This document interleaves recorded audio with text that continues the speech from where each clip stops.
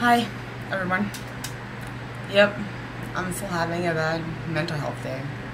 And it's hot, as I think you all know already. So, fans here, it's gonna blow my hair.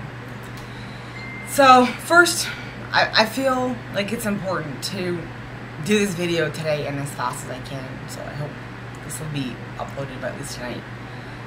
I want to explain why the pinned post on my page is saying that the CHIMO helpline didn't answer. Yeah, they didn't.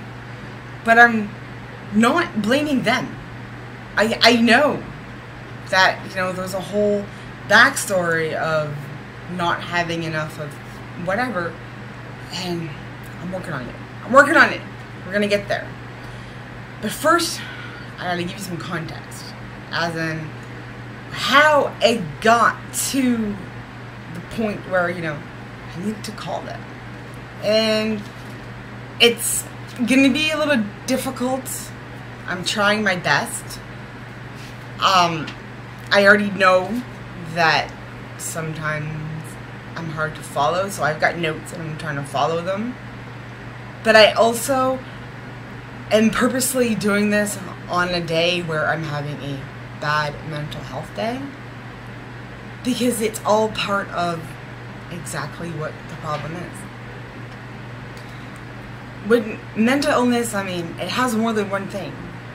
And sometimes the after effects of whatever you're going through are actually worse than the symptom. They're worse than the actual panic attack. They're worse than other things. And maybe it's not talked about enough. I don't know. Maybe it's all lumped up.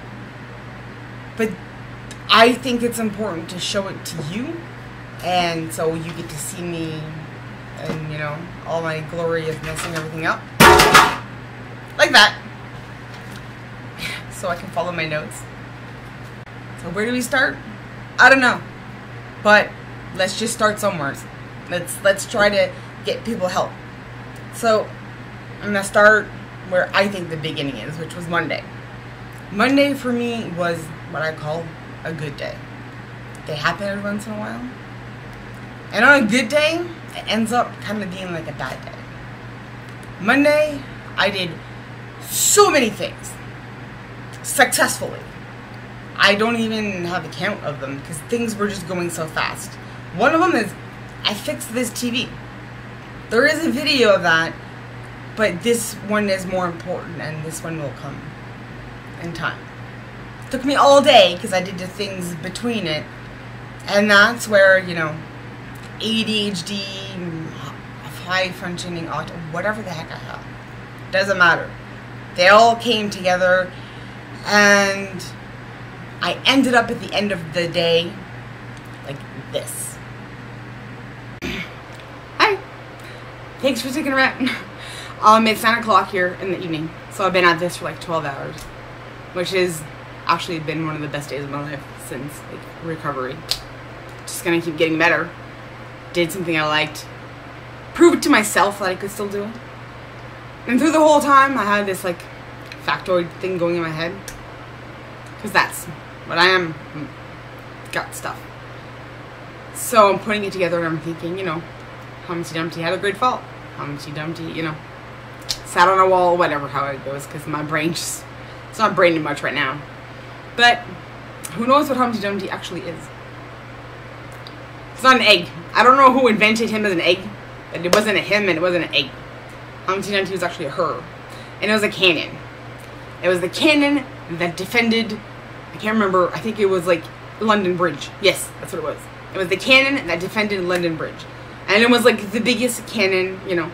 And that was their big thing. It was the biggest cannon, and that's why they kept winning. Nobody was attacking because Humpty Dumpty was there. That's what they named the cannon. Like, look it up. This is true. And at one point in time, the French, because that's what the British fought against, realized if they crumbled the wall that was underneath Humpty Dumpty, because it was very heavy, because it was a big cannon, it would crumble, and if they didn't have the cannon, they wouldn't be winning the war. That's where the Humpty Dumpty thing comes from. It's not an egg. I don't know where they came from, but Humpty Dumpty is a real thing. It was a cannon. It defended London Bridge. And then there's another song called London Bridge is Falling Down. I don't know. I had to stop thinking. But today was like the best ever. So yes, things get better. Keep working, keep trying. Recovery, I mean, it happens. Don't ask me exactly how, but just keep going with it. Apparently therapy works somewhere in there. Great friends, maybe? I don't know. Thanks. That was me at the end of the day. And I knew I was gonna crash the next day. One, I've been there before, and it's part of, you know, I just know myself. Thankfully I do. Some people don't, you know, but no shame on those who don't, okay? But during that day, I had so many things going on in my mind. Like, there was just so much brain activity happening that's why, like, the end, that what you just saw was my end of the day. And I purposely filmed that because I knew, and anybody who knows me will say, yeah, you were super hyper. My original diagnosis way back when was bipolar, and that really video looks like I'm in a manic state. Someone who's manic, it really looks like that. It wasn't that, it was just, there was just too much going on. Like, things were just firing crazy. And, I mean, yes, I have meds and whatnot for ADHD, but every once in a while, I mean, it happens. Now, I'm saying it was a good day because I accomplished a lot of things, but I also messed up a lot of other things too. Like this. I dropped my mirror and I broke it. I do so many things, and there's so many things, you know, that other things don't happen. But still not my point. My point is that there was going to be after effects. And those after effects are what led to the whole thing about me having to call CHIMO. Now, how can after effects lead me to call CHIMO? I was just hyper for a day, or what? Well, not really. So again, there was just waste. My brain just had an overload. So by Tuesday, it's kind of a thing I say, my brain wasn't braining. Nothing was computing. Things were going the wrong way. I actually tried to type out a status on Facebook, and I typed it backwards. Don't ask. I don't know how that happened, because it freaked me out as much while I was doing it, because I was like, why the heck is this going backwards? Like, the whole Ariana Grande, how she puts her Twitter upside down, like, it looked kind of like that. I'm like, what did I do? How did this happen? I don't know. It's just processing things, because it just had too much the day before. So on Tuesday, things just were not computing. It was just not making sense.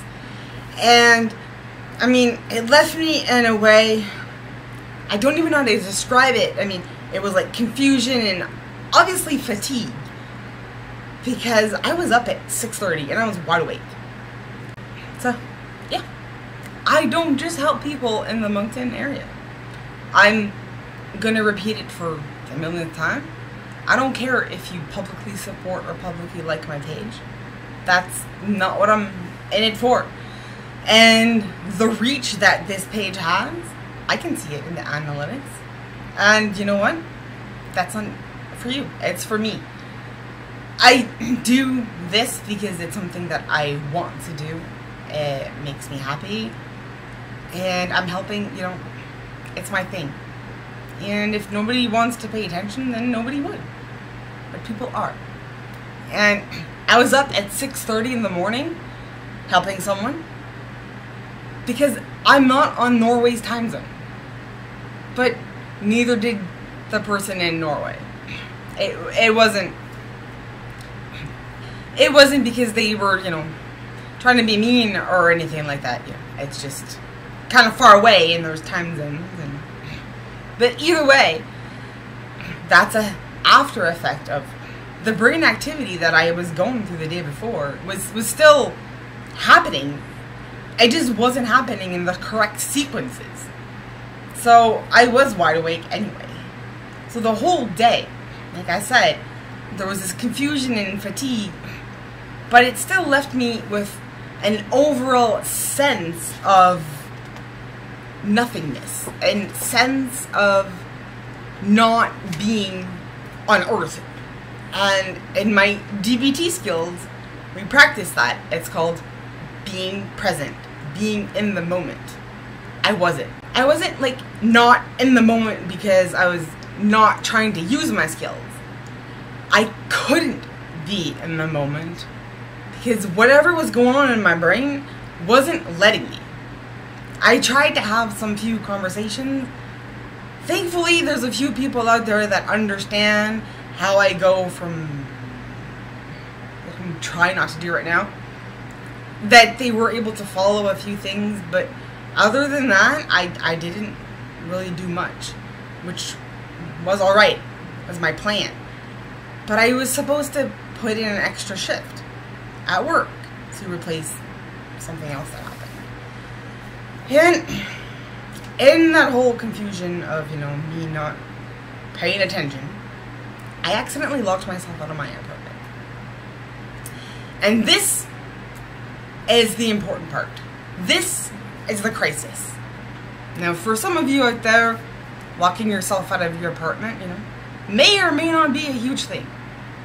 For me, it was. My landlord, the person who owns this building, he lives in another province. He's about a 4 to 5 hour drive away. And for people's security, nobody has a set of keys. I don't have a set of master keys, even though I'm the resident, right? So my option at the time was to call the locksmith, because it was like after hours. Now, I'm already panicking, but I'm trying not to. I'm really trying not to. I thought I would have time to just maybe jimmy the door, open it, get my keys, go to work, come back. Wasn't happening. In my panic and all that time, I couldn't figure out how to contact a locksmith.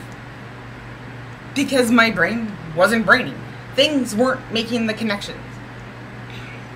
Nothing was connecting. Nothing was working. I didn't know how to get a hold of a locksmith. Now, if you think about it, it's pretty easy. You take your smartphone and you Google locksmith. Did I think about that? No. It didn't come to mind. I did call every single person on my call list on my phone. And that part really pushed me to the part where I was really panicking. Because 3 people answered. One, my best friend Mel. I happened to be talking to her while I locked myself out. Another point. Sean, my other friend, but he was already at work. And he needed to do his shift. So, do your shift, buddy. It's okay. So my sister feels horrible about this. And it's not her fault. She shouldn't. We talked about it. And I'm going to put it out here to let you all know. Again, this is how much things just don't work when you're panicking, when you're there. Things that for most people are like, yeah, common sense. Common sense was out the window. I called my sister, I called everybody on my line, and she didn't answer. Now, I just figured maybe she was busy. Just got a life. She's got a husband and 2 kids and a job.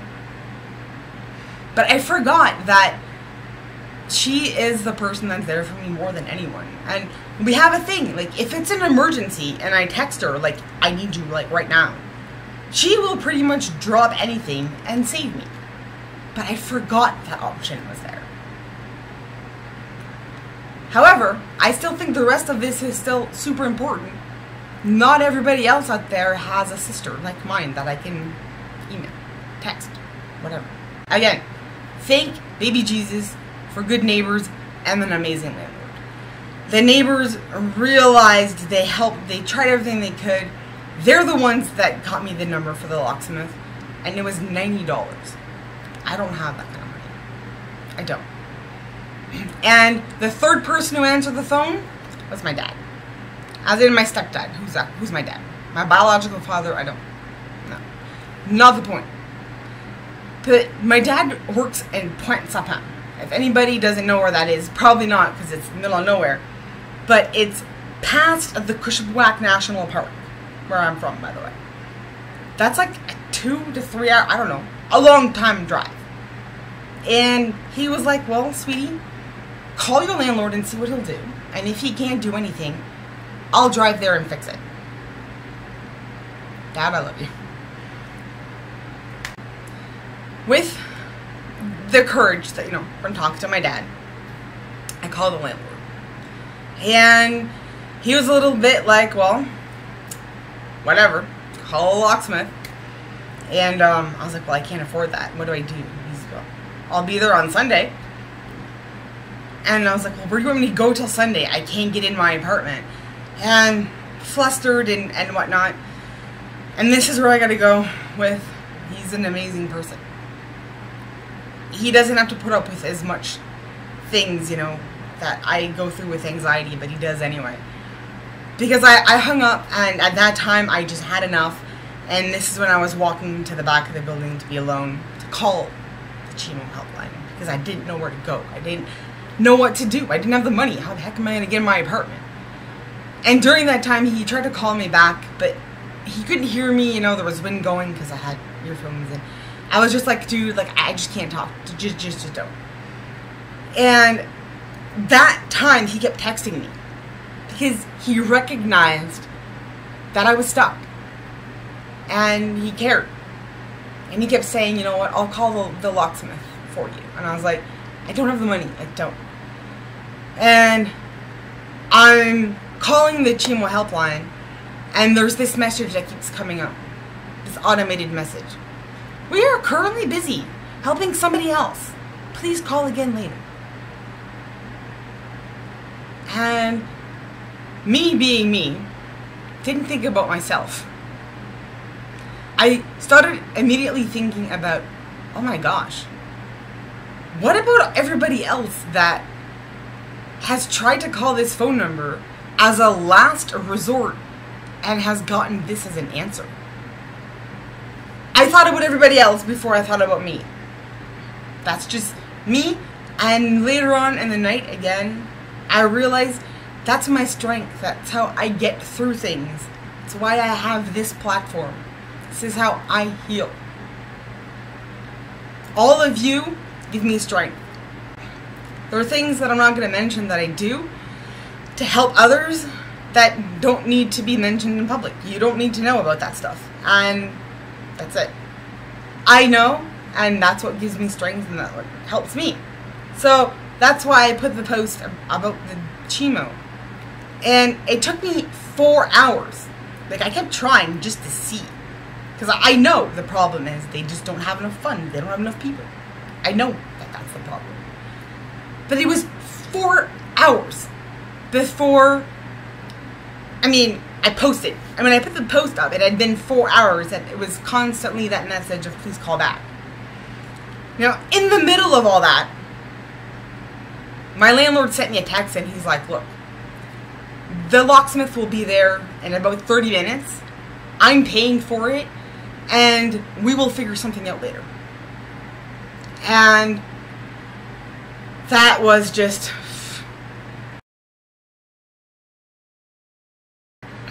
Alright, I do need to keep this short, I know. I'm hoping this makes sense. And I want to explain what I'm trying and working on and who I'm working with so that this doesn't happen to somebody else. Because again, I'm thinking of other people. Because after the CHIMO helpline was busy, I did call a mental health. I have someone that helps with mental health. And I pushed the 0 button, an emergency, and someone answered. And their answer kind of was like, well, I need your Medicare number in order to help you. And I was kind of like, not in a nice way. What effing part of this, me being locked out, do you not get? Now, that is worked on, being addressed. I've let them know about that, and they came back with the fact that the CHIMO helpline, they also know that I'm not the only person that's busy. And they are behind me for what I'm about to tell you right now. I decided, you know what? I'm going to do what I can. And what I can do is, as a private citizen, I can talk to my MLA. Because what it falls down to is that they don't have enough funds. The funds aren't given to them. They don't have it. They don't have what they need. And that's what we need in this town. I mean, as per all of this, I have reached out to Charlie at the Humanity Project. I will link the screenshot of what I sent to him below here. I've gotten no answer. None. But that's a whole other story, right? So, I reached out to the MLAs. It also happens to be election time, so good timing. Now, my MLA currently is Sherry Wilson. There is a post on my page about her. I did give her the chance this morning. She's the first person I called to help and rectify and do something about it. Hasn't called back yet. But when I did reach out to her for help back in March, if anybody remembers or not, I will post the link to the video where the whole MB housing meddling thing on purpose happened. I reached out to her then. And after 2 weeks of back and forth of whatever, her answer to me was, I'm conservative and the liberals are in power. I can't do anything to help you. And don't waste your time with the Minister of Health, because he's a liberal and he's a waste of space. Sweetheart, that's not very professional. And I told you that I was not going to forget about that, and I haven't. I really hope that people hear that message, because I don't think that's professional. Let's move on to positivity and change and what is probably, hopefully, going to happen in the future. Because, yeah, the person that answered again was Susy Campos. And when I called, I didn't know it was her. I thought I was talking to, like, her secretary, and I was saying, you know, maybe she can help me with this, and she listened the whole time. And about after 10 minutes, she's like, yeah, by the way, you're talking to Susy. So, I'm not doing any of this to plug her in here or whatever. I would have backed anybody that would have helped me in this cause. And I don't want to make this about politics. But when I spoke to her and she explained to me like what she's running on, that her platform is this exact subject, I could tell just by the way she put the sentences together, and I'm going to give them to you and you will understand, hopefully, like I did. She gets the whole picture. That it's not just one thing. Because what she told me is that she knows that we need more money, we need more investment, we need more resources in the mental health system, in the addiction system, because those are the root causes for the homelessness problem, for the low income, for all sorts of other problems, system-wide, social-wide problems, come from the fact that the root problem is we don't have enough mental health and we don't have enough addiction services in the city. And if she's elected, her plan is to help us to get more of that.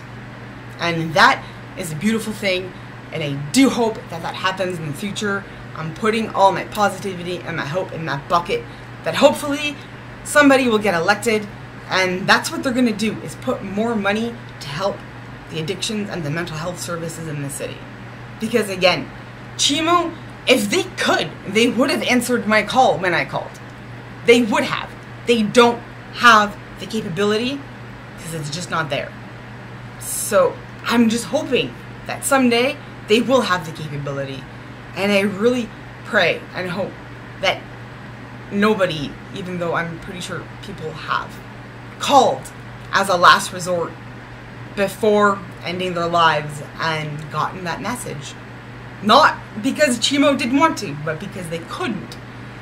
And speaking from a suicidal point of view, because I've been there, if that's your last resort call and you get a message that says, we're busy, please call back later, their thought most probably was and is, well, even the emergency helpline don't care, so nobody cares about me. And unfortunately, a few days later, somebody would have buried a loved one. Thank you for sticking around to the end. I'm sorry that it had a somber last ending, but that shock value really needs to be there for people to understand how important mental health emergency services are, because we don't have them.